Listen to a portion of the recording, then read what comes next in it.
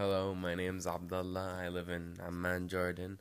I watched the Kids Ocean Day assembly at my school.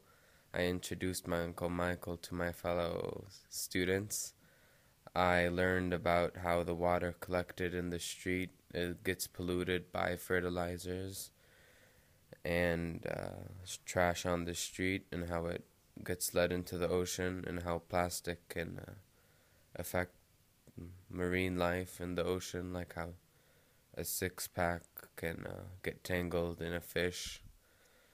Um, I learned how cleaning up the street is almost like cleaning the beach.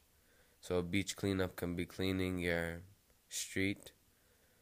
I learned how the system is in Los Angeles, how it's different in Jordan. In Jordan, the water on the street that would usually be going to the ocean in Los Angeles and Jordan all goes to the sewage, and it's all collected in one place that isn't run off into the ocean but goes to the desert.